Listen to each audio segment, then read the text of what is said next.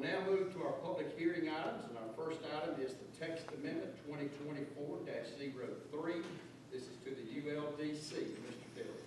Thank you, Mr. Chairman, and good evening, Commissioners. Myself and Mr. Davenport will be presenting a little bit tonight. As you heard this morning, two main focuses of the text amendment are access, lot count on a single point of entry into a subdivision, and the addition of a tree bank. Since this morning, staff's also looked at the potable water system requirements, requiring new or expanding private water systems to have a permanent on-site generator-based backup power. This is in the packet that's there in front of you. The tree bank has been expanded to include not just oak trees, but oak, bay, magnolia, or cypress trees measuring 8 inches DBH, or any tree over 24 inches DBH, with the exclusion of pine and pecan trees.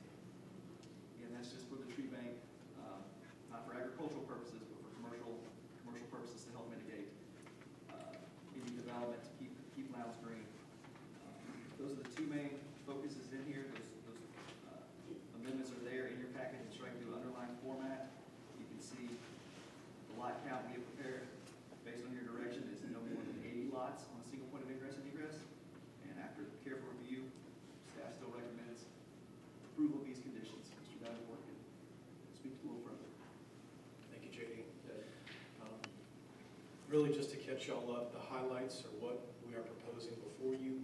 This is the same draft we had this morning plus those highlights. All those highlights are reflected in the full copy next to the county clerk. It is in the room. We're happy to answer or address any concerns that you may have, but pending your consideration, we do believe it's ready for you. From an input standpoint, we did have Mrs. Quarterman call this afternoon asking to be updated based on our presentation this morning and our conference at the TRC. We did send her the draft document. I believe they've looked at it. I think their concerns are just the timing within the process for public comment, and also they had a concern about the pecan trees being added to the exempt list. So beyond that, we think they're justified, but if you want to go further, we're willing. We have the document in the room, but again, pending your consideration, we believe it's ready for it.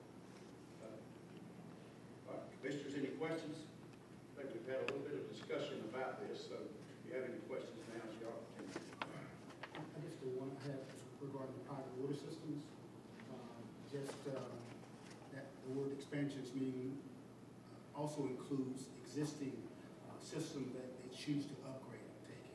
Yes, sir. So expansion, if you add a tap, we want to be now involved with you in making sure that that system reflects these standards. So we have a very strict line on purpose to make sure if they go to expand, that we now are at the table requiring the generator and the generator-based backup. So that would be,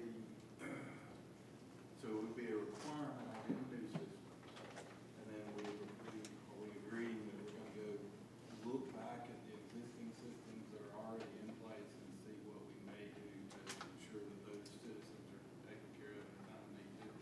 That's the direction the staff's waiting on. Yes, sir.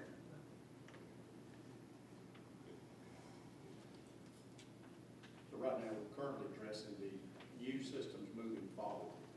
But we all know that we're going to have to address these current systems as well with the issues that specifically out of Hurricane Elaine, how they came up with the fact that a lot of folks just didn't have any more because no power to their systems.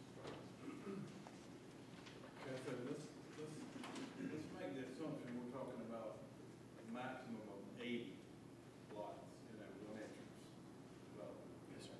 So talk to me a little bit about the conditions and how those would apply. Because I don't want to speak for any other commissioner, but I think there was a little bit of confusion about, are those conditions requirements at the 80 lot level? Yes, sir. Or are they, because they were called, they were noted as Policy goals. So some of them conflict with one another, such as, I think the 10-foot side yard setback not allowed, but if it is allowed, then yes, sir. You got to have no fences and no fish units and so forth. The goals that the commissioner is talking about are on page 3 of that access amendment. If you want to look at them, excuse me, Commissioner, there are 11. The way we anticipate this working is if the commission moves forward, staff would take these 11, get them into a format that we believe is the ones that we want, let the county manager review those, let her make sure she wants these as policy goals, and then give those to the development community, those who are actually designing these subdivisions. So if you had an 80-lot subdivision that, for example, was 1.5 miles away from county water, we anticipate connection to county water to be a preference on here, but 1.5 miles is obviously a very, very long distance, an unreasonable connection requirement for that water system. So our recommendation at the TRC level will be the county manager that we take that policy goal, we do not require that for that development, and that development moves on with other policy goals, but that one would just be struck. We don't require a variance for that, we don't require a rezoning condition. It will be something that with the county manager's backing, we would have the ability to not require. And each subdivision, depending on their situation, will be analyzed on that case-by-case basis. But we expect those policy goals, which these are this is the most current draft I can give you, but because this is new, we wanted to put something down. But ultimately, yes, sir, we realize that before we give it to our supervisor, we need to make sure these are cleaned up and paired up to reflect no conflict between what we do and do not recommend. But that is how we anticipate that this would work, is for an 80-lot subdivision. We would analyze it based on these conditions, and depending on the TRC's stake and the county manager's stake, we would appropriately address or not address that. If an applicant was aggravated, did not agree with us, they can challenge our interpretation to the Board of Appeals, which is something they can always do as an administrative official. So they still have an avenue, but with this new process, we just did not believe putting them in the code as a variance. We thought that would be too cumbersome. And so this is where we felt like we had a place that will be a helpful start. Okay. Now, for me, to clarify in my mind, we're talking about the 80 lots, one point of ingress and egress. And then you mentioned if we were, for example, 1.5 miles away from county water. Wouldn't the water issue and the sewer issue be addressed through the rezoning of lot sizes, rather than necessarily saying that if it's a number of lots? I mean, does that make sense? I mean, typically, we're looking at rezoning cases, and I know what we have done in the past, and we have a concern about high-density lots in a more rural setting where we know that we're not going to be able to get utility services to. Yes, sir. Then we're setting ourselves up, basically, if we're looking at it from that standpoint, it appears to me, for more private water systems. This doesn't change our 1,000-foot lot connection requirement that we have on the books. This does not change that. So any subdivision within 1,000 feet would still be a connection requirement. That does not change this. What we get into is we have to try to accommodate for both the urban and the rural sections of the county. And this is where we arrived at. It's something that staff could do a case-by-case analysis, because we recognize unless you double the rules and have one set for water sewer and one set for well septic, that will be a solution to that, but we didn't choose that path. We chose administrative case-by-case versus a set of rules for water sewer and a set of rules for well septic. Yep. I mean, I can live with it. My concern is it's just overburdening to a certain degree staff on having to make some of these decisions, when really the decision to me is based on a zoning decision and how you apply that piece of property and the proper zoning to it.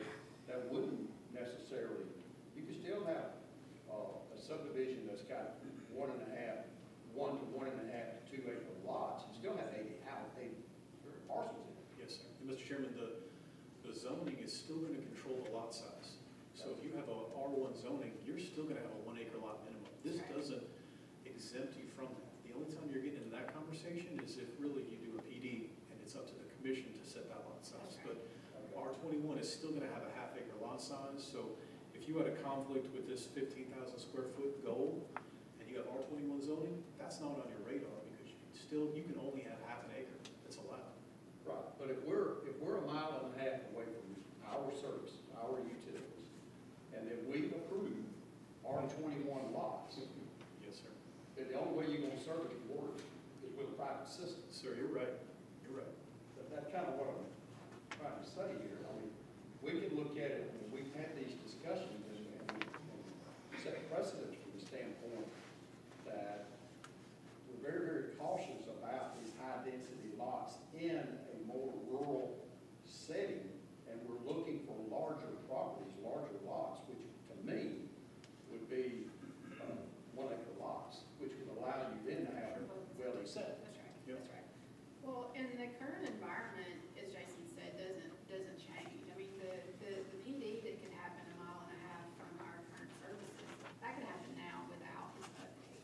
This just gives us an opportunity to have a better conversation and be able to, talk about the boulevard approach. And I think that's really where we came to from staff's recommendation is swapping the density for and trying to help with the 2 points of ingress and egress. And I think as we discussed this morning, we've all seen through the weather that we've experienced over the last year how important it is to try to have those 2 points of ingress and egress. Now with the boulevard, they're a lot closer together than public safety would like, obviously, because the trees that we've had go down are large enough that they could have gone down across an entire boulevard.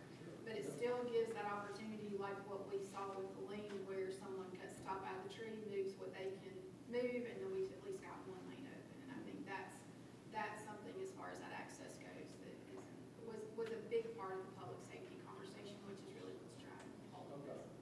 But I guess what I'm saying is I don't necessarily agree with all the, what I'll call conditions. Yes, sir. But those 11 points, I mean, I don't think staff even completely agree with We do all not. of those points, and we're all in unison. And I don't think that the subdivision can be a one-size-fits-all. But I also understand that we need a guiding document, ULDC, that helps, that helps cull some of these new developments that are coming out. So I think the commission was just concerned that are these conditions that will apply to every applicant, or is there some discretion for that for the board? Absolutely. And keep in mind also, I mean, we're revisiting the ULDC now, but we can do that at any point in time that you choose to do that. If something it does not work just like we anticipated it to, then we can come back. The biggest thing this does is it takes an opportunity for, with one interest, to have 24 houses to 80 houses. That's correct. That's what this does. That was the main goal of what we're trying to do. The other part of this is, I mean, right now you have 0 chance to build more than 24 houses.